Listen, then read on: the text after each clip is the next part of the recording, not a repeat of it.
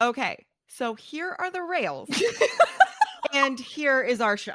Completely off. Completely gone today. What in the world? Derailed.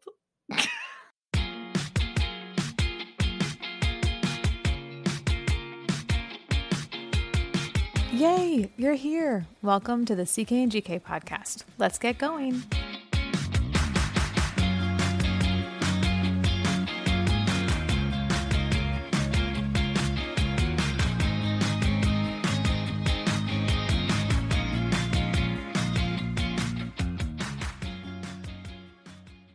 Let's do it. It's Tuesday! Oh my gosh, yay. We're so glad that you're here. Welcome to CK and GK. This day in history, Apollo 7 was launched, and this was the first manned Apollo mission. You might know that Apollo 1 was a disaster. 3 men died on the launch pad. So Apollo 7 was the first manned Apollo mission. It was also the first TV broadcast from space. They orbited the Earth, and they rehearsed a lot of moon-specific tasks like docking. But I'm really telling you this because it's not actually October the 10th. It's October the 11th. And if today had been October the 10th, it would have been the perfect day to drop this episode because, Caitlin, you are 10 out of 10. Oh, I love it. Little science nerd and a compliment all at the same time. My goodness. I always think anytime I hear Apollo, of course, I have to cut back to Apollo 13. Right? And then you just reminded me of it's not funny. I should not be laughing. There's that part in the beginning where the kid's like, Dad, did you know that astronauts who died in the fire? And then, Tom Hanks gets very reflective and thoughtful. And it's like a horrible scene of like hands hitting the window. This is where my brain went. But welcome to our fun podcast. But it comes up later in the movie. Because Mom comes in and says something broke on your daddy's spaceship and he's not going to be able to go to the moon. And he looks at her. And he says it was at the door. Was it the door? Yeah. Oh, man. Oh. And I don't know Awful. if that is something that they wrote just for the movie or if that is like Marilyn Level telling a story. But either way, it is incredible. It is an incredible story. The whole thing is incredible. I think my favorite part of that whole movie is the Jack Swagger, like, just casualness by which he becomes an astronaut, like, on that mission, and when he, like, shouts and screams that he's going to the moon. Yes. It's really, really cool. I love that part. There's actually a statue of Jack Swigert in the Denver airport, which I just saw last time I was there. Interesting. There's one of him in the Capitol building as well. Or maybe it's the same statue. Maybe it was on loan at the Capitol building and now it's in the Denver airport. Anyway. I would think that you would switch it around. I would think you would loan it to the airport and not to, right? Probably. Like, You're right. I don't know how that works. Anyhow. But he was, in case you don't know, he was elected to Congress from the state of Colorado, but he didn't get to serve his term. He died of cancer. Anyway, congratulations to Jack Swigert. Moving on. We're actually here to talk about something totally unrelated to the Apollo program. But first, I need to introduce you because I haven't done that yet. And I have actually been reading that there are podcasts that do not introduce their hosts. And that's, like, confusing. There were so many times where, like, I would be listening to a podcast and I didn't know which one was which, right? So that's Jenny. That voice is Jenny. I'm Caitlin. But we're going to introduce Jenny. Jenny and her brother, Pugsley, played with an antenna in a thunderstorm before a seance, just like Wednesday Addams did. It's October! I actually just watched some of that movie last night. A couple years ago, we had, like, dress like your favorite TV or movie character day, and I dressed like Wednesday Addams. Nice. Not because she's my favorite, because it was an easy costume. Do you have a black wig? Oh, this is when my hair was brown. Oh, okay. I used to dress like Hermione because my hair would be, like, wild and curly, and it was just a really easy one. Yeah, really easy. I am also, like... Or I could have done Ginny. Yeah. I'm not a... Yeah. I don't mind coloring my hair just for a costume. I've made that commitment before. That's a level of extra that I do not achieve. Mermaid light. Okay? All right. So before we get into the meat of today's discussion, we got to sit on the carpet. We got to have circle time. We got to tell some stories. Sit crisscross applesauce. And the first one I have to share for show and tell is the number 62. Oh my goodness. So we talked about Aaron Judge hitting 61, tying Roger Maris's record. That it's not the record for most home runs hit in a single season. It is the most home runs hit in a single season by someone who's not using steroids. Not important. But this is why I love baseball, Caitlin, because they keep stats on the weirdest stuff, right? They're like, this is the only 87th time that someone pitching named Johnson has pitched to a batter also named Johnson. Like, they keep that kind of stuff, right? So I know, it's so weird. Okay, so here is the stat that I saw about Aaron Judge's 62 home runs this year. They have traveled a distance of 25,520 feet, which is almost 5 miles. And it is enough distance to walk from Yankee Stadium to Central Park Zoo. Oh my good Lord.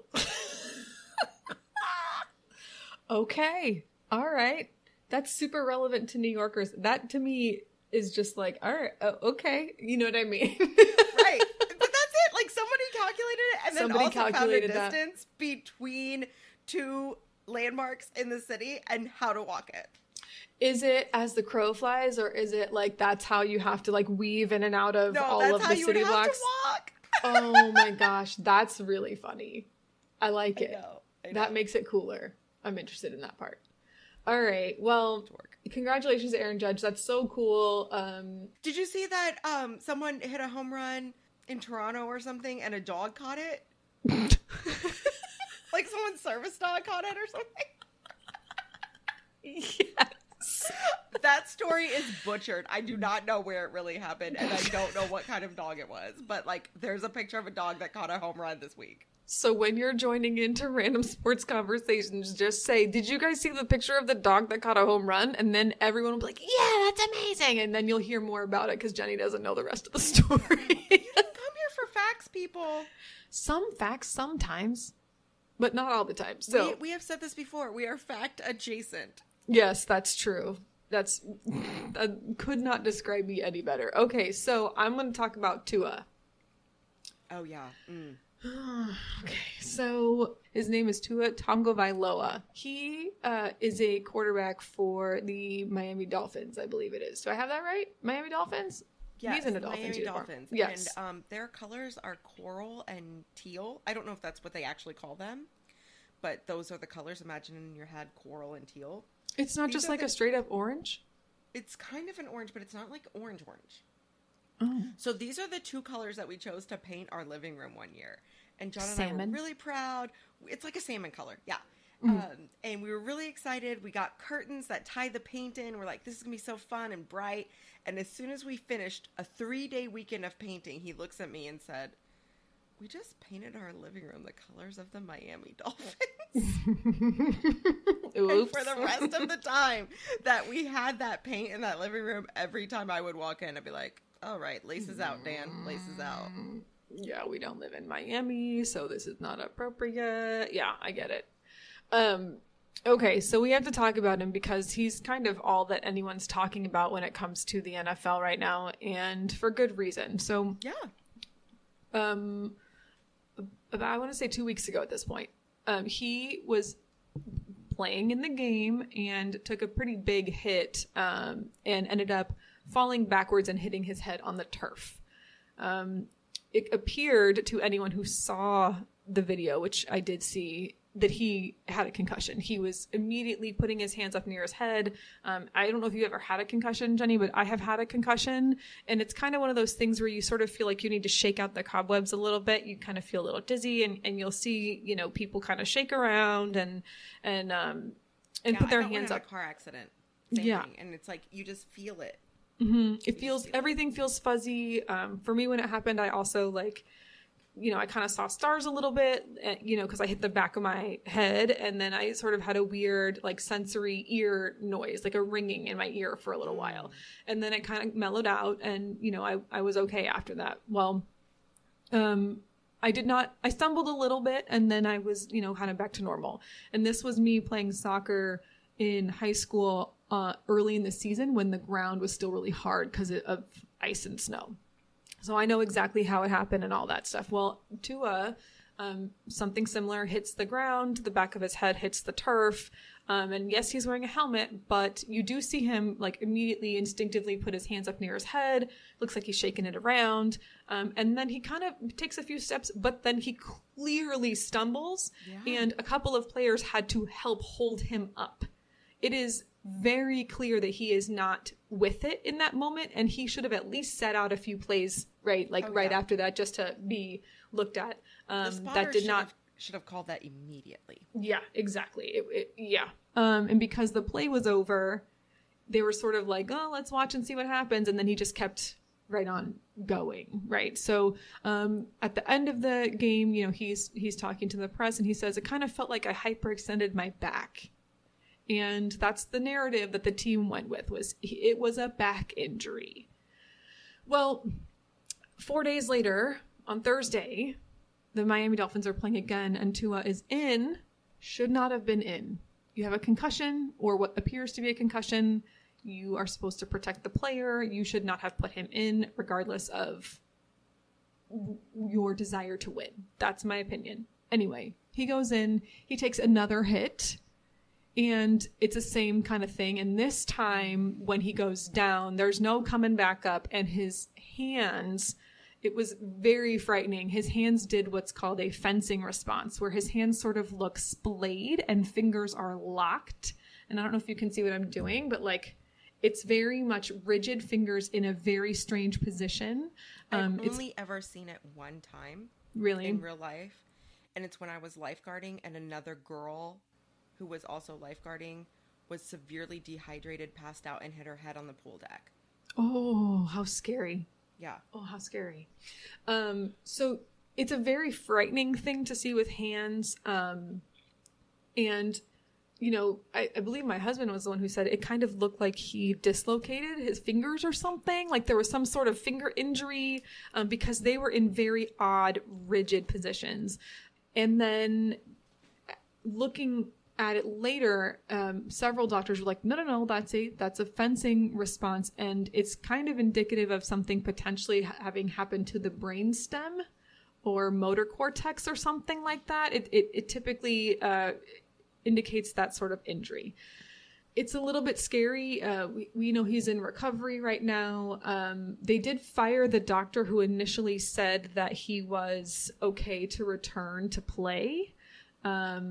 This was an NFL Players Union doctor, so not a team doctor, but a Players Union doctor. And again, Tua is who also said, you know, I felt like I hyperextended my back, but we don't know if that's his narrative. We don't know if that's the team narrative or the doctor narrative. We don't know any of those reasons why he would have said that. It clearly was not a back injury. You don't have a back injury, shake your head around like that, and then you know, stumble around in that manner. I've had a back injury and it doesn't look like that. So it's kind of reignited this debate about concussion protocols, player safety. And one of the interesting things that I heard was people discussing the quick turnaround on player time, the time between games. Right. Sunday Thursday night, not far. No, Thursday night football, while it might be good for the NFL and money, it's not good for players. And that was really the big debate that raged on us alongside this concussion protocol thing. So I'm wondering if more heads are going to roll, you know, so to speak, in terms of who else is going to get fired, if anyone. I do hope that Tua improves quickly. A head injury and then a second head injury on top of that, you can risk all kinds of permanent brain damage. He's going to be dealing with the consequences of this for a while, and for whatever reason, the choice to put him in was not a good one. So that's an NFL update, and hopefully that gives you a little bit of the gist of what's happening there. Good news. Something exciting to talk about. I have talked about this on the show before, but I am currently obsessed with HelloFresh again. We are seeking sponsors. Yeah. You guys want to partner with me? And I actually looked into it, Caitlin. This is really funny. Oh, I love it. At the bottom of their website, they have like a little link that you can click if you're an influencer and you want to advertise with them. Oh my gosh. And it's not fancy. It's a Google form that you fill out. Did you fill it out? Oh. No, because one of the things is how many followers do you have on your social media? And it's like, one of the options is 1 million plus. Ew. I was like, 200? Like, no, we have more than that. Well, no, I can't speak for the pod, but like for me as a person, like if I was going to be the person filling this out, this box that we got this week had 5 dishes in it. It had a chicken with a mushroom sauce. Very good. And it came with barley. Who knew barley was good? Yeah, I like barley. I have never made barley. You just boil it. Mm-hmm. You just boil it. It's easier than quinoa. Yeah, you just put it in water and boil it. Yeah, it's easy. Mm-hmm. It was very good. There was a salmon dish, and actually we got 2 servings of the salmon dish because it sounded so good, with a lemon cream sauce. Oh my God. Yum. So great. With zucchini and tomatoes. Caitlin, I made this food, right? Like You made the food by yourself? I made it. Oh yeah. my goodness. And like the salmon is seared and crispy like a restaurant. And I feel so fancy because I made it. I mean, all I did was follow directions, but still, it's so good. Even the meatloaf was good. And when I saw meatloaf was one of our meals, I turned my nose up at it and I looked at John. I'm like, why do we have meatloaf as one of our options? I made it tonight. I wanted to eat 2 of them. Good for you. I fought myself on packing it for my lunch or eating it tonight. Meatloaf. And roasted broccoli. And I was like, man, this meal is good. You know what? I actually really like roasted broccoli, olive oil, lemon pepper, garlic salt. Yum. And just throw it in the the oven. Oh, and it's all crispy and like a chip. It was delicious. Yeah, it's so good. And we have cut out carbs right now. Like normally we're like lowish carb and like trying to count them. But we have gone to 0 carbs unless they come in a pint glass on Saturday or Sunday. Okay. Right? That's different. Yeah, that's not the same thing. I didn't even miss them tonight. I was like, this meatloaf. And it came with a gravy that I didn't make because gravy is basically just fat and flour. But it was good. It didn't even need it. That's amazing. I'm into it. Barley. And barley, barley's not a carb? I'm confused. Is barley a carb? It has to be. It's a grain. Is butter a carb? Butter is a necessary piece of every bit of cooking that you do. Barley is a carb. Barley is a carb. That's why you liked it so much. So good. Because you haven't had a carb in so long. Meanwhile, everyone else on the planet's like, yeah, barley, it's not that great. And I'm like, no, I actually like barley. I like it. I think it's great. That's really funny. How did you not know barley was a carb? Girl. I thought since it was like whole grain, like maybe it's fine. I don't understand. Whole grain. I'm a science teacher. Wait, what? We're over here trying to teach people things. I just apologize to the 12 years of students I taught biology and I cannot recognize what a carbohydrate is? Barley is a carb. Okay, so I thought the name of this episode should be Exchanging Baseball Pleasantries, because at one point Cappy says that in this interview that we're going to listen to, but no, barley is a carb has to be the name. Or is barley a carb? Is barley a carb? Oh my word, that's so funny. Also, by the way, you can put that we have at least 2,400 followers in our social media combined. We have at least, that's just Instagram and Twitter. All right, well, I'm gonna hit up Paul Fresh then and tell them 2,400. 1745 on Twitter. A lot. Barley should be avoided on keto or other low-carb diets because it is very high in net carbs. Says the science teacher who is keto. No. Oh, not tonight. It's okay. You had a lot of protein in that meatloaf. You're good. I am a medium carb. I thought I was no carb, but... I did an ADHD thing. Okay, we talked about this before. ADHD people, when they're not medicated, they thrive on 3 things. I don't know what the third one is, but I know that one of them is projects, right? And patterns. And patterns, right. here's what happened. I was in my bathroom cabinet, which we've talked about before. It's a very large cabinet, but it doesn't have like those like pull out racks where you can kind of slide all your stuff out and see everything, which is a little annoying. So they're very deep, far back, but I can't get to everything I need, and it's annoying. So I completely lost my mind and decided that I needed acrylic organizer bins to put things in so that I could at least see where everything is. Right. And yeah, so I spent like $150 on acrylic organizing bins. One of them, I was like, I need this right now. And I ordered it on like a Saturday morning, and it was there 4 hours later. Because that was how bad this binge of purchasing was. So, it's fine. That was my project, right? I put it together. I rearranged the things in my bathroom cabinet. So now I can see everything, and I keep forgetting where certain things are because I've moved them. And so now my muscle memory is all jacked up, and I keep reaching for the wrong thing. So I'm not getting my toothbrush right away, but that's okay. It's fine because it looks the way I want it to, at least for now, as much as it possibly can. So that's the first thing that I'm obsessed with. But also this one is a little bit nicer, and it might be helpful for some parents who have sassy children. Do you know any of those children that are sassy? Because, yeah. Yeah. Mine is sassy. So I am home watching Bravo, as you do, because I love it. And I'm watching Southern Charm, and I hope that someone is out there going, oh my gosh, I love Southern Charm too. Anyway, there's a she's a person. She's a real person because it's a reality TV show. Reality in air quotes.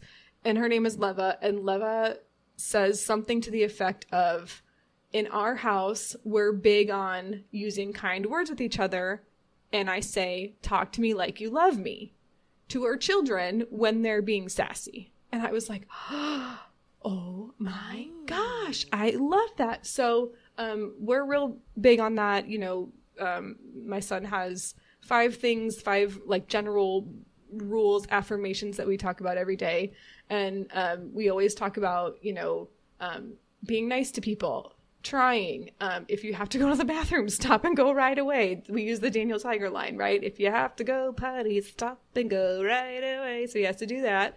He has to listen to his teachers. You just sang on the show. I know. It's been a while. I used to sing all the time, but yeah. And then there's one other one that, of course, is escaping me right now. But anyway, the be nice to everyone is sort of our way of saying just lead with kindness, right? Like even when people are not nice, which we're seeing more of happening this year because first grade and because he's on the bus and there's, he thinks he's an older kid, but really, the older kids think he's a little kid and all those things. So we're seeing that more. And so we're just saying, lead with kindness. Well, that hasn't been working at home necessarily because my child is a little opinionated and sassy and tenacious. So, when he's been getting sassy and he's talking to me in a very rude, shall I say, tone where he's super frustrated and I'm getting hollered at, even though I'm just like, I just wanted to know if you wanted a snack. Like and I've done the thing where he's distracted. So I make contact. I touch his knee or I touch his hand and I say, Sam, I'm talking to you. And then he snaps at me. I'll say, hold on. Oh yeah. Hold on. I'm just asking a question. Talk to me like you love me. And then I love it. Proceed. Now, of course, today, this is leading me right into my gem, right? Today, I say that to him. Talk to me like you love me. I'm just trying to help you with your homework. Homework is all done. All he had to do was write the date. I didn't know how his teacher asked for the date. He was mad at the way that we were explaining it. So whatever. And I went, talk to me like you love me. And he goes, no. And I'm like, oh, okay, great. You can go talk to someone else with that rude tone in your room by yourself. You're not going to talk to me that way. And instead, he's like, I'm not going to my room. And I was like, this is when I shut down. Like, I'm not going to honor your response. You're either going to straighten up or you're going to go to your room. That's it. Right. So I said, okay, well, when you feel ready, you can come talk to me. I don't need to be around this. And I proceed to remove myself from the situation. I don't need to be around someone who's not going to talk to me kindly. So what does he do? He gets right up in my face. Right up in my face. And when I tell you that if it had been me at age 14 and another 14-year-old girl had done the same thing, I probably would have decked her. But this is my child, and I know that I need to be controlled. And I just went that's all I did. I just cleared my throat and I moved away. And then he went over and got his pencil and finished his homework up. And it was like an immediate change of tone. Like after he tested me and I didn't react, it was an immediate change of tone. But then I said later, you were not talking to me like you love me. I did not appreciate that. And he was apologetic and understood. And so that's going to be my default line now. Talk to me like you love me.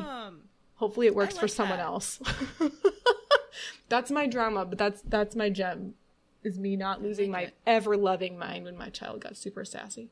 Oh my gosh. Okay, so my gem also comes out of my child's mouth. Okay. We saw a car that was being towed on a trailer, and it was obviously someone's antique car. Okay. And Abby, who is 10, almost 11, says, "Oh, is that a fancy car?" And John says, "No, I think it needs some work. It's probably not worth that much." And she says, "Oh, well, what do you think is the most expensive car?" Oh, good question. And he says, "Well, I bet there's cars out there that probably cost $1 million or something." And she goes, "Oh, is it fancy and has a toilet?" So immediately I'm like, oh my gosh, this child needs to be exposed to Exhibit and Pimp My Ride, because people will be putting fish tanks and Xboxes in their cars, when really, to make it fancy for Abigail, all you gotta do is put a toilet in it. Oh my goodness. Oh. I mean, everyone wants to be able to do their business in the lap of luxury, right? So I totally understand. So, what makes a car fancy? Whether or not it's got a pooper. A padded one. It has to be a padded John, right? Nice. So. Oh my gosh. Oh, Lord. Okay, well. Okay, so before we break, I want to talk a little bit about what our listeners are about to hear. So they're going to get a promo and then snippets and snappets from a broadcast. Talk to us about that. Snippets and snappets. We've had my father-in-law, Mike Capps, on the show before talking baseball. So if you haven't heard that episode, go back and listen. Cappy is the play-by-play caller, the voice of the Round Rock Express, which is the AAA team here in Austin it's not technically Austin, it's Round Rock. They are the minor league baseball team that we have in town. And he's been the voice of the Express for years and years and years. I think he's called now 3,500 games, which is amazing. So amazing. I pitched this idea to him a while back saying, I think that part of the reason that there are people who don't watch baseball or enjoy baseball is because they don't understand baseball, right? It's so much easier to enjoy something when you actually understand what's happening, which is sort of the whole premise behind our sports episodes in the first place, right? We want you to be able to understand what's happening, understand the vocabulary, and then, you can enjoy at your own level. You just don't have to hate it, right? You can at least understand something. Right. So the idea was, if I go on the radio broadcast with you as you are calling a game, then maybe I could ask some questions about things that I don't understand, and you can help me answer them, and perhaps listeners might enjoy that. So Cappy made it happen. I had a press pass, which was the coolest thing I've ever had. I've never had a press pass before. It was a really good time. I got to go and ask questions during the game. So as Cappy is play calling and Matt Kata is doing color, I get to interject and ask questions and get some stories from Cappy. So we thought it would be a really cool thing for you guys to get to hear not only the work that he does, but the answers to those baseball questions. We've got playoffs coming up pretty soon. So it's relevant, it's topical now, and hopefully it helps you have another level of understanding and appreciation for the game of baseball. While Caitlin is doing the broadcast, I was at a party and I had one earbud in and I'm like so listening to her broadcast at this party and like also trying to like text her and say, oh my gosh, I heard your question. It's so great. Or, yeah. Oh wow, what a play. Yeah. She's like feeding me questions too. She had some good ones. I was like a super spy or something. Trying to adjust my hair so that it's not obvious that I'm not paying attention to the party at all and listening to a baseball broadcast. She's like off in the corner eating the guacamole with her finger over her ear. Like that's what I do regularly. What does it really take to make it in baseball? Forget the fame and the fortune. It takes grit. It takes perseverance. It takes the ability to grind it out. Mike Capps and Chuck Hartenstein know all about the grind. They've watched it. They've lived it. And now they've chronicled it. Grinders, baseball's intrepid infantry, tells the story of the journeyman, the unheralded, the overlooked, the players whose sheer love of the game keeps them going.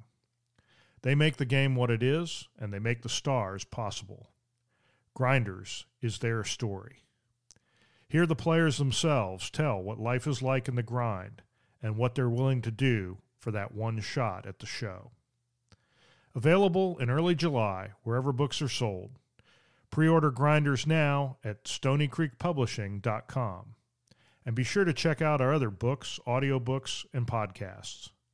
Stony Creek Publishing. We tell the stories you've been waiting to hear. It should be Laugh-A-Lots, should be the name of the podcast, and not CK and GK. Here's the first pitch to Max Schumann. I'm sweating. I know it's hot out here, but I'm a little. I haven't prepped or screened any of these questions, so I'm a little nervous. No.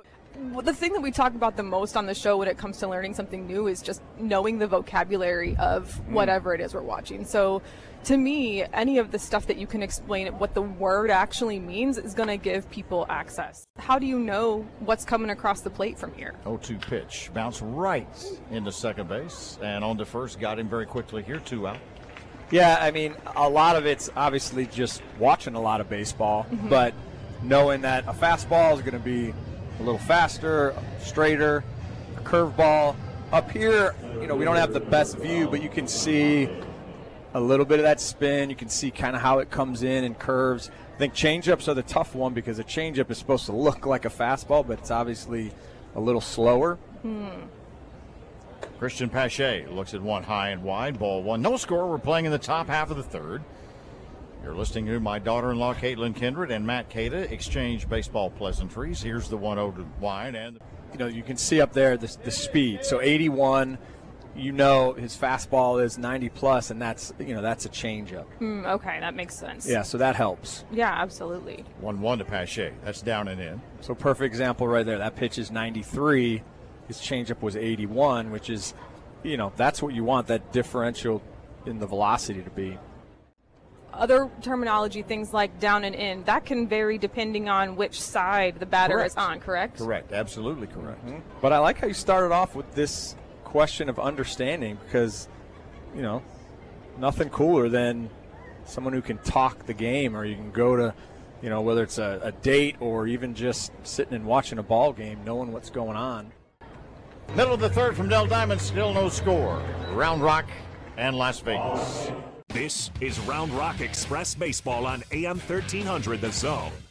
Mrs. Kindred, take over, please. I'm just thinking about the positions of these players right now, and I'm looking and noticing that most of your hitters are right-handers, and so is that the reason why this side of the field, which you're going to correct me on in just a second here, because I'm sounding like a noob, is that why there's a shortstop over there as opposed to having one in between first and second also? Or yeah. No? Okay. Yeah. I think it kind of has your first base, second base, third base. Right. First pitch to Bubba Thompson. Breaking ball foul back, strike one. But, you know, with we haven't seen very many shifts. Not tonight. But sometimes you'll see them all loaded on one side of the field because they're using all the data that they have saying, oh, one pitch up and away. You know, pretty good chance this guy's going to hit a ball to the left of second base. But that's an interesting discussion, analytics and data being infused a lot more into the game. There's people that love it, people that do not so much. Down and away. Because they feel like it's taken an element, you know, out of the game feel. But it's, you know, it's data. It's a tough game, and anything you can use to, you know, get some sort of competitive advantage is really what they're looking for. Okay, so speaking of data, let's hear it. Are you guys data people? In certain instances, I certainly am. I like a lot of what happens with analytics and the way they use them. Yeah, I think it's a part of how you orchestrate and work a game. As a manager, you know, you're having to make, you know, various decisions, and as a hitter, you know, if you know, okay, this guy does this and this in certain situations. That's foul back, 1 strike on Martinez. You know, it makes something that is really hard to do, you know. I mean, hitting 300 you're failing 7 out of 10 times. So I think that's, as someone who's just getting introduced to the game and they're watching this thing right here, right, hitting is really, really hard. Right. A hit, what is a hit? What's an error? I mean, obviously in the Little League, you know, oh, my son got a home run, but it was like, no, that was an error, and they threw it over there, and he kept running, and he got to home, but that's not a home run. I think also a barrier to a lot of people understanding this game is numbers, right? These numbers all mean different things, and they're all said differently. Yeah, good point. I think it's on maybe MLB.com or Major League Baseball's website where there's a tab, and it's literally like baseball lingo. Oh, yeah. And it goes A to Z, and it's a long list, so you're right. 1-2 pitch, drops down and in, very tight at that back foot, 2-2. Absolutely. I mean, we've done a show on baseball vocabulary, and it was one of our longer ones because there is so much to know in order to understand what appears to be a very simple game. Swung on and missed, strike 3. And the 45th stolen base for Bubba Thompson. He is the new all-time Round Rock Express stolen base record holder. And he gets this round of applause from the fans as he was taking a lot of grief in the clubhouse for that today, but he sort of said, don't worry, there'll be more than 45. Headed to the Four Blast and Dixon baseball history. Caitlin will continue her examination of baseball with Matt Kata when we come back. Scoreless at Dell Diamond. And we continue with the interview with Caitlin, my daughter-in-law, and Mr. Kata as Matt Davidson looks at 1 wide, ball 1. Okay, so I heard you guys earlier talking about shadows. Right now, it seems to be moved much further down. Tell me about what the issue is here. Well, as you can see, that's foul back, strike 1. Cole Reagans, there's some light on him and then the darkness. And so that visual, you know, plays with the eyes. It's science. It's science. But it definitely creates 1-1 up and in. It creates a challenging visual. So your next inning is when it'll all kind of be in the shadows. It'll be a lot easier to recognize the pitches. So we were talking all those pitches before. 2-1 broken bat number out into left, and a dive by Martinez, and it got it. What a play by J.B. Martinez. If you think speed does not kill in the outfield, you just saw it there. That was cool. Yeah, sweet play right there. So sawed off. Jam shot. So that basically means on a bat, you know, there's an area of the bat where it's the hardest. They call it the sweet spot. That ball definitely was closer towards his hands and broke. So it was a big swing, but it didn't go anywhere. So JP, you kind of saw him hesitate for a little bit because he didn't quite know, is it going to be over my head? And then, you know, having that speed, he was able to kind of burst and make that dive and play. And then now, as you can see, now we have that shift, right? We have Yeah, third three baseman's guys all the way out. Yep. Yeah. Very different. 2-2. Breaking ball a little bit low. Well, a whole bunch low if you look at the grid. And really, Cappy, who was it? Was it, I think it was probably Lou Boudreau, manager, was kind of the first one to really shift. Ted Williams. Yep. That was in the year, I'm trying to think if that was 46 or 47 or 48. One of those 3 years. Anyway, long story short, Williams said, to heck with it, I'm going to beat that shift by hitting into it. And finally, he bunted, and it made big headlines in the Boston papers. Ted bunts. One of the greatest hitters, if not the greatest of all time, Ted Williams bunted. That's it, right back up the middle. Shortstop Doro behind the second base bag. You know, how is this different? How is calling a AAA game different from calling at a different level? 1-1 pitch, bounce foul up the first base side. I don't know if that's a question for me. That's one for me. Cappy. All right. Well, let me just say this. AAA ball is pretty fast.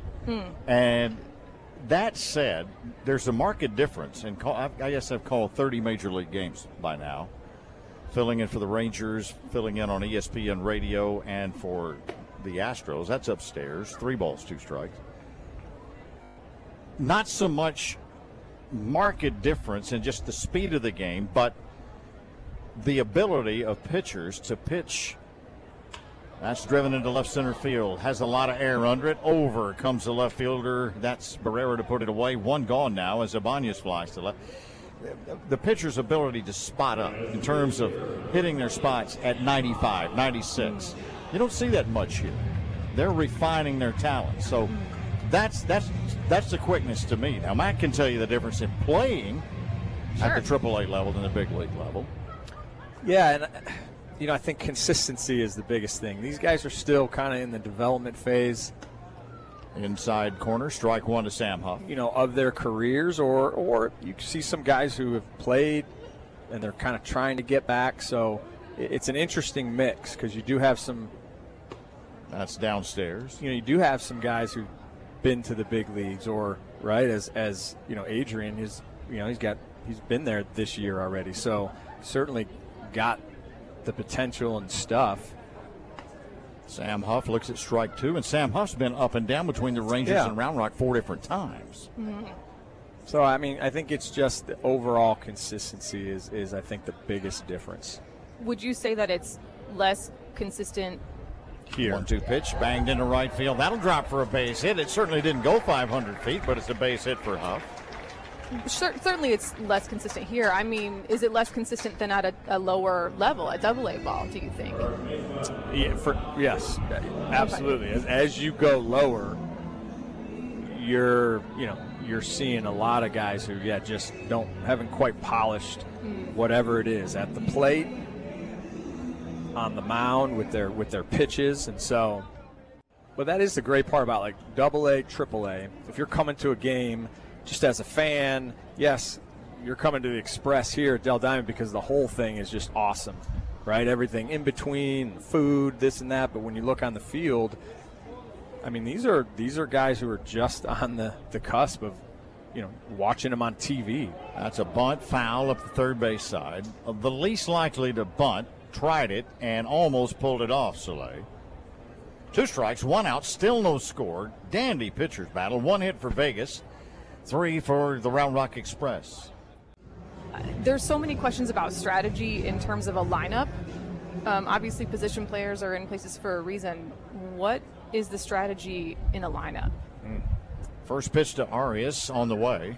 Breaking ball settles in for a strike. I think that's a great question. And I think every manager is a little different, every team in their philosophy, but this is definitely how data has.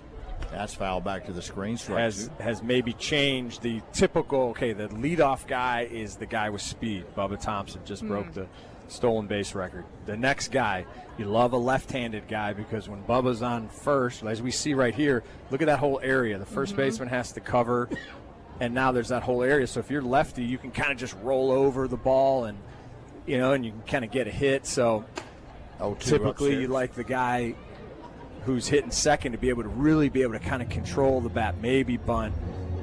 hook the ball over there. Plus, you also have a natural baffle for a catcher trying to make a throw to second base with that left-handed batter standing in that box on the right side of the field. 1-2 pitch. Roll out towards short. Easy scoop, throw to second, done. Round rock's done in what turns out to be a scoreless fourth inning. No runs, 1 hit, 1 left. Okay, so that was the first third of the rotation, right, of the roster. Tell me more about the middle. Yeah, so then 0-1 pitch to Smith. Swing and a miss on a change. Now you get the middle of the lineup, the heart of the order, right, which is typically your 3, 4, 5 hitters are, your best hitters. So if there's runners in scoring positions, there's, they can do a lot. Next pitch, cut on and miss. They are not seeing him well at all. It gets away from the catcher, and Watley throws a strike to first. Kevin Smith's retired for Drew Jackson, the shortstop. Right, hit for average, hit for power. So that's definitely where you're seeing probably your better hitters. And then again, I guess it just depends on the team. Certainly, there's some teams in the big leagues right now that 1 through 9, there really isn't an easy out. A lot of tough ABs. So as a pitcher, for sure, they're going down and they're looking at averages and different things. First pitch, way outside to Drew Jackson. Ball 1. Well, certainly. Go ahead. Well, and then they're checking accounts too in the big leagues, like that probably is a little different than the guys at the bottom of the order. 1-0 to Jackson, rip and a miss. I mean, that makes sense. If you're trying to put your best hitters in the middle, you're hoping that that's because the guys before him are already on base. So you're hoping, that's part of the strategy. That makes a lot of sense to me. 1-1. For sure. Sails inside, 2-1 to Jackson. And then over a course of a game, they're obviously getting maybe one more at bat. They're going to come up to the plate more than the guys at the bottom of the order. So that makes sense. Yeah. Right back comes Reagan, swing and a miss, strike 2. But, I mean, is it the Yankees who Aaron Judge at one point was hitting in the 2-hole? Yes. So the data, the analytics have said, well, we want the 2-hole guy to be more of a power guy. Or 2-2 pitch. Ooh, spot the computer, missed that one. Yeah, a lot of crazy things. A guy that in 2011, Cappy mentioned, that was when Duran, who had the stolen base record, swing and a miss, strike 3. But there was a guy on the team, one of my good friends, Kevin Cash. He's now the manager for the Tampa Bay Rays, and they do some really kind of crazy type of, things with their lineup and, where guys are hitting. So, yeah, I think every team and every manager is a little different. So when I was teaching back in Colorado, we had the opportunity to take our students to a Rockies game. Nice. And one of the things that we did, because our kids were new to baseball. 2-1. That's foul back. It's down in the seats now. Yeah, it is. One of the things we did was actually show them how to score a game on a piece of paper. Yes. Excellent. It was very cool. And I also told my kids, if you turn it into me and you've gotten through 3 innings, I'll give you some extra credit for that one. Wow. But here's what you just did when you did that. Here's the 2-2 pitch. Swing and a miss on a change, strike 3, got him. That's the 5th punch out for Martinez. 2 gone now here in the 5th inning for J.P. Martinez, who walked and stole a base his first time up in AAA. What you did, if you gave the game forever to one kid doing that, that's a victory in and of itself, because that kid's going to tell another kid how cool that is, and that's the way you spread the word about this game. And there's so many other things for kids to do today besides baseball, soccer and video games and whatnot. Here's the pitch to Martinez. It's there for a strike. A snap throw back to first, not in time. Well, and it's one of those things, if you're here at the game, we got the best view up here because we kind of get to look down, and a lot of people are on their phones, and when you're keeping score, you got to watch and pay attention to the game. If Ryan steals second here, you got to make a little note and dictate he's on second now. Martinez' pitch just misses inside, takes the count to 2-0. I mean, there's a lot you can teach that applies to other topics too when it comes to baseball. We were using it to make calculations with ratios. Yeah. Oh, for sure. I never did learn that. Here's the 1-1. That's a high drive into short right field. Wind has it. Right fielder McKinney comes over, makes the adjustment for the win, and puts it away, and Round Rock's done in a scoreless fifth inning. No runs, one hit, one left. We're headed to the sixth here at Dell Diamond. Still no score in a dandy pitcher's battle. Round Rock in Vegas. So you're talking strategy before. This is a great example of a strategy where your first base is open, nobody's on first base.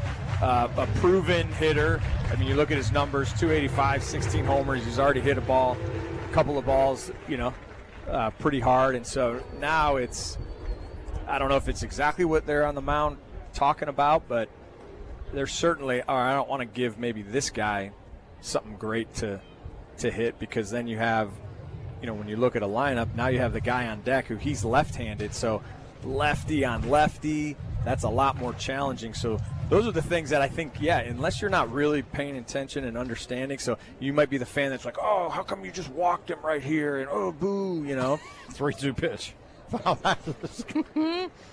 But I mean, right? You could go next door and be with those guys. That's right. Talking like that. Come on, throw strikes, but come on, man. But it is, it is a good little thing to know and understand, especially going into that bat at the start of the bat. Ooh, watch here. If you're dad and son, hey, look how he's going to pitch him tough here. He's not just going to throw him fastballs over the middle of the plate. So you're going to be a hero on your podcast, aren't you? Oh, am I? We'll see.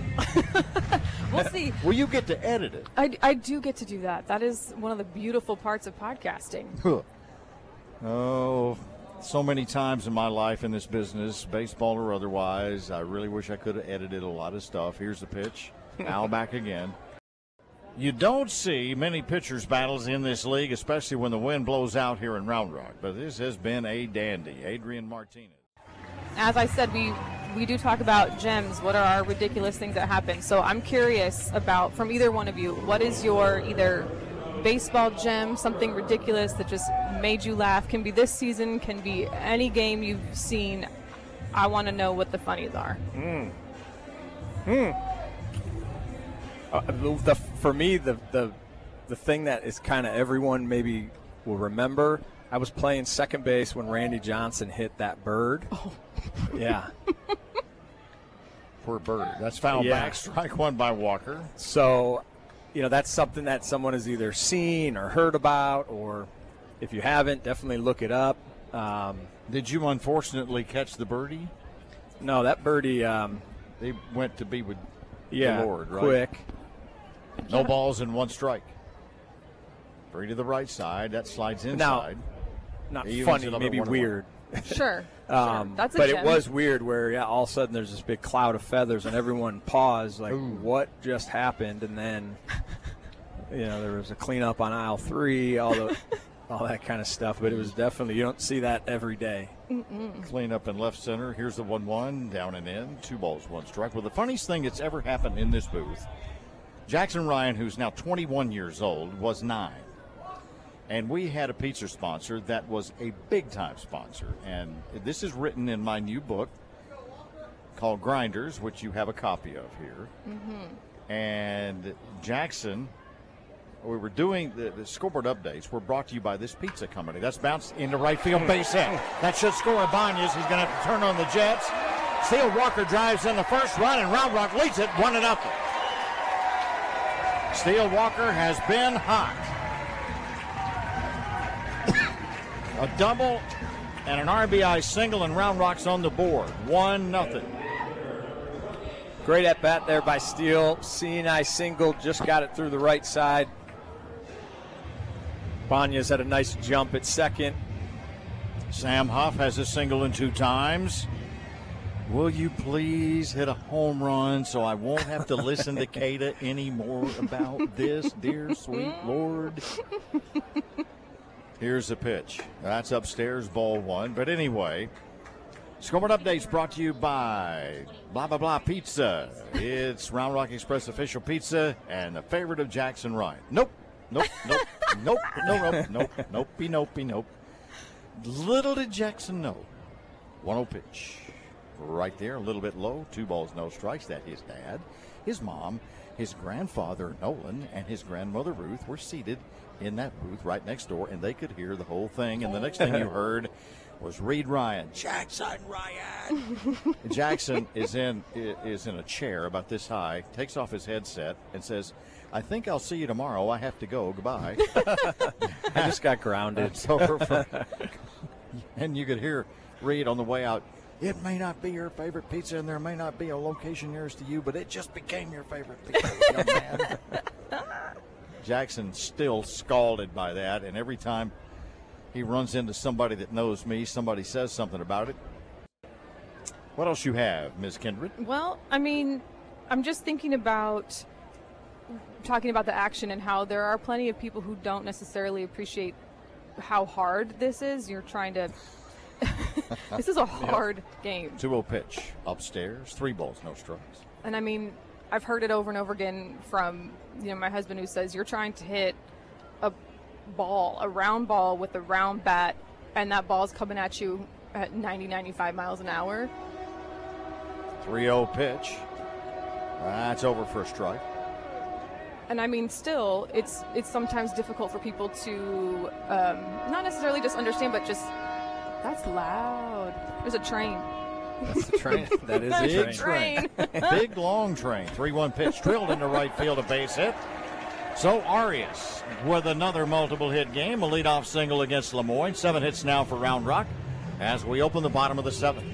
So if you're somebody who is trying to do as you say and listen to more baseball, what do I need to know in order to enjoy a radio broadcast over watching a game on TV?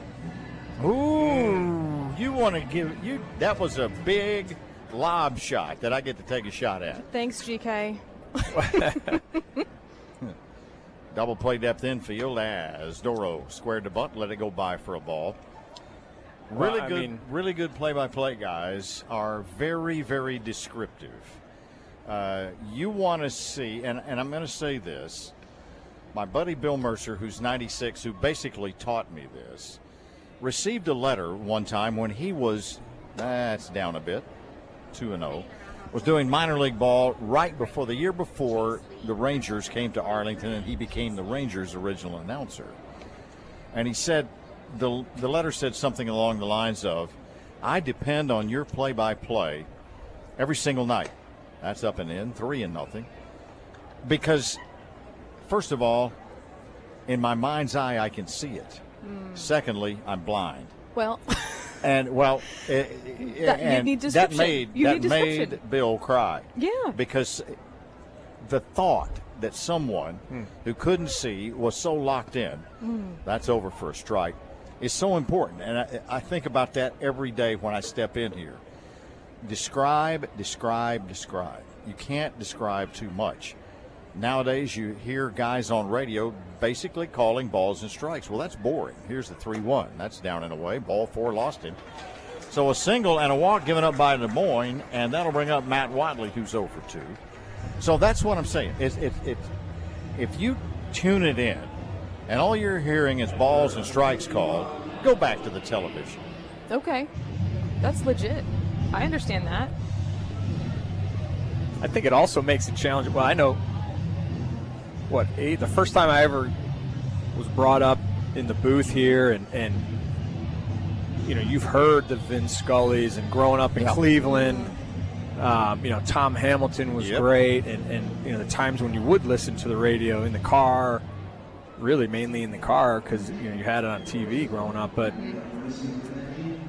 there's a style, and you can't just talk. And even if, as he told you, like, hey, before we get on here, there's people listening, and we gotta tell them what's going on. I know that was for me, especially when you kind of have that little bit of time and you want to tell a story and you want to get into it. There's that give and take of letting the action happen and then kind of keeping it going. So it's the good ones, and obviously I'm fortunate to be next to this guy when I'm up here. And Lemoyne, a look at second base. Watley's going to try to bunt him over, and he's going to do it.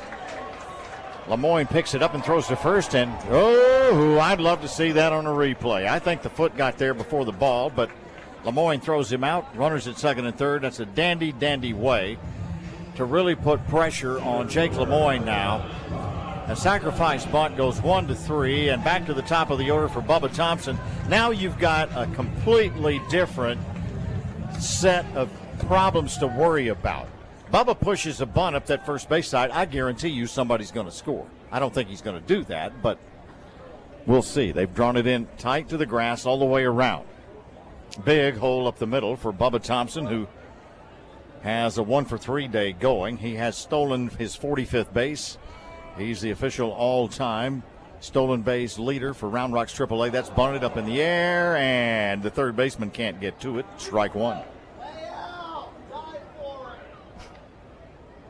No balls and one strike. And they get interesting strategy, too. I mean, it's not maybe the one play I would have done, right? The infield's in, so they're all playing in the grass because they don't want to let that run score. You just have no pursuit angle as a defender. Yeah, it looked like he would have. It looked like he wanted to drop it down the third baseline versus pushing. Here's the 0-1 set. Lemoyne deals. That's down and away. 1 ball and 1 strike. Boy, this is a nervous time if you're Jake Lemoyne in that infield defense. And put a little load on the catcher there. Langoliers has it all out in front of him, and he can see it, but there's a huge hole up the middle. 1 ball and 1 strike. Thompson calls time. Lemoyne steps off.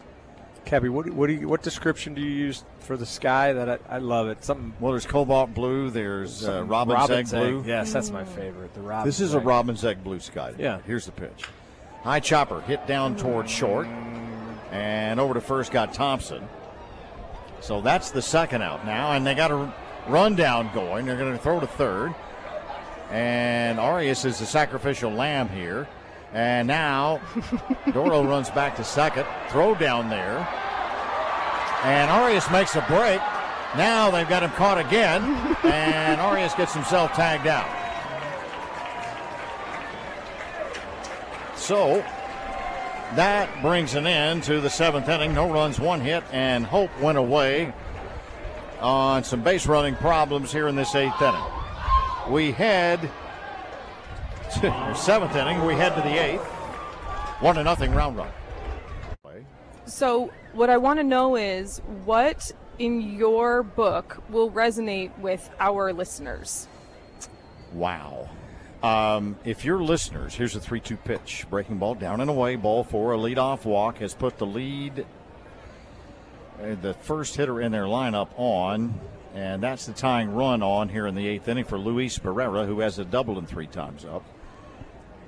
Put it this way. One of the parallels we try to draw in this book between baseball grinders and everybody else in the workforce. I'm gonna tell you who in the workforce, besides just everyday people, are affected and are really grinders. That's a breaking ball low, ball 1 to Barrera.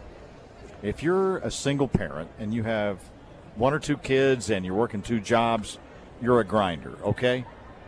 Just like these guys who grounded out, who would not be told no, you're grinding it out.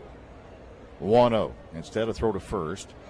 Let's just say you're not at the top, not at the hierarchy of the company you work for, but you love your work, and they say, look, we need the next month you to work 60 instead of 40 hours, and you say, sign me up. You're a grinder. And we'll take it a step further. 1-0 pitch, a backdoor slider, sidearm for a strike, evens it up at 1-1. Let's just say that you own your own small business. You have employees to worry about. You have taxes to worry about. You have employees' health to worry about. You have the government on you 99 days out of 100. That's up and away, 2-1. You're a grinder. There's no doubt about it. So that affects so many of your listeners in so many ways if you just take those 3.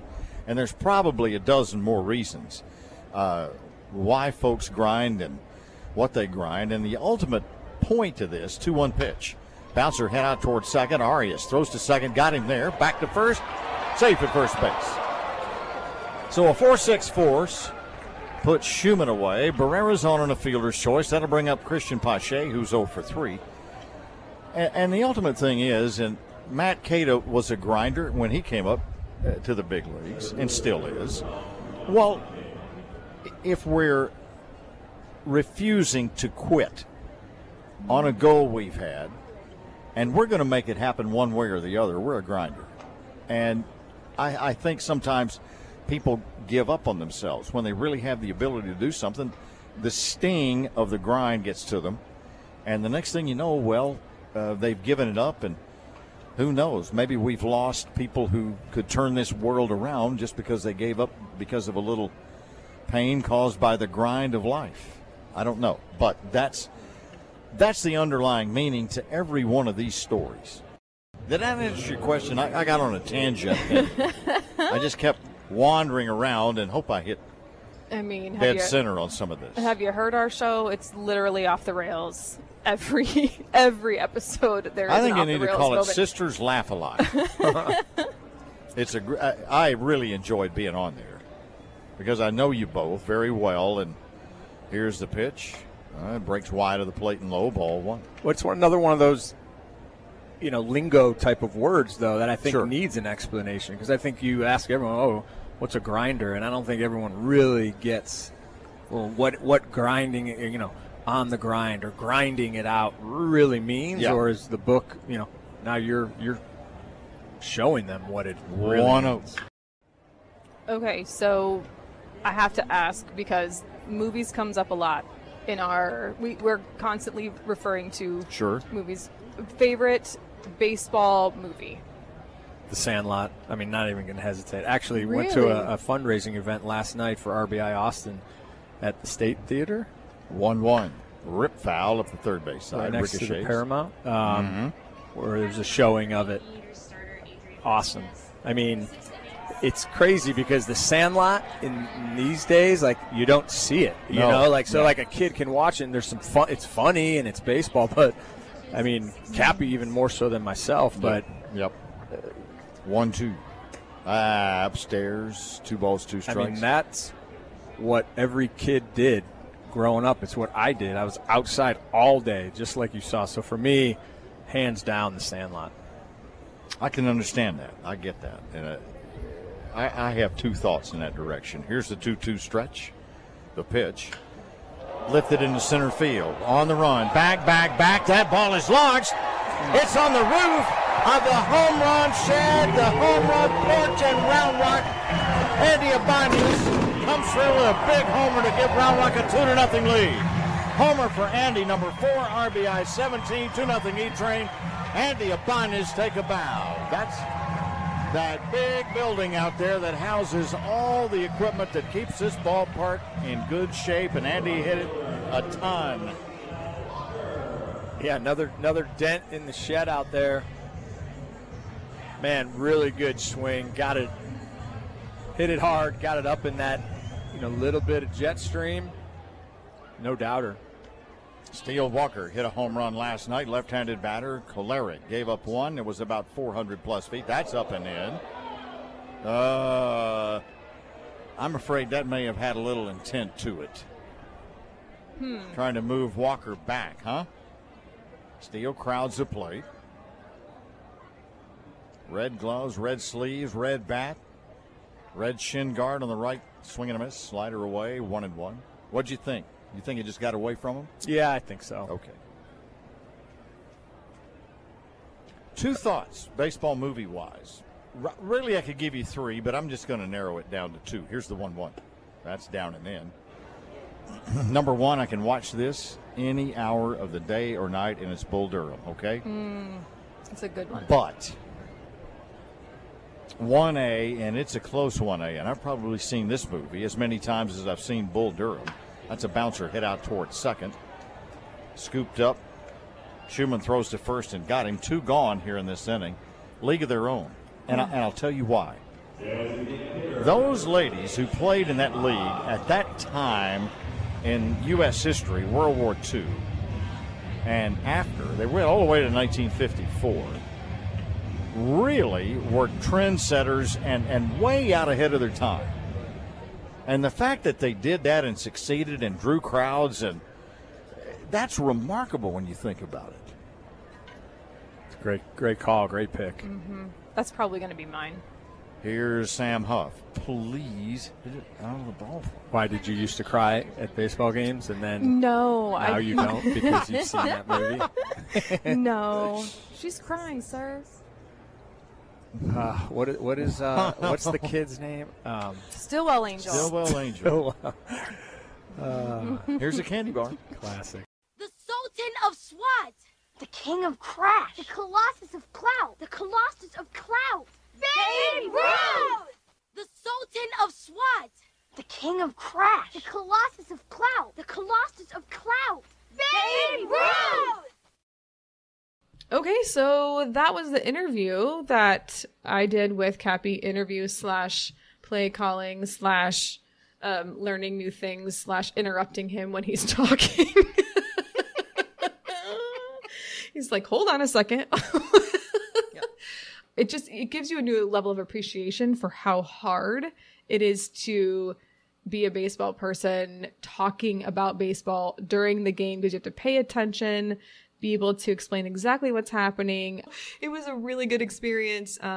Again, thank you to Cappy. Thank you to Matt Kata for being willing to share your microphone time with me. And I had a great time, and I hope you guys enjoyed listening. Thank you for doing that. Thank you for setting all that up. Thank Big you to fun. the Round Rock Express for sharing us. And absolutely. Thank you to all of our listeners for rating and reviewing and subscribing and doing all the things that you're supposed to do so that we can be found in all the places by all the people. Do those things because we need followers. So go find us on Twitter. Right? If I'm going to hook up and get free HelloFresh, right, or maybe a code for y'all. Ooh, that would be good. What should the code be? Yeah, it's Barley. Barley code. Promo code Barley. Oh, by the way, happy late birthday to our friend Jordan, whose birthday is on Mean Girls Day, October 3rd. Love you, Jordan. All right. So, I have to say make good choices. Mm-hmm. And I'm going to say barley is a carb. And use your gift cards. Okay, bye. Bye.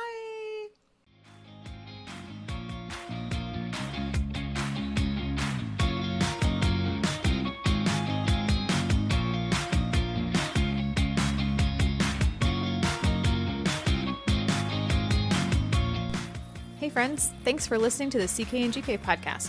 Find us at CK and GK podcast on Instagram and Twitter, and rate, review, and subscribe on Apple Podcasts, Spotify, Good Pods, or anywhere else that you pod. See you next time.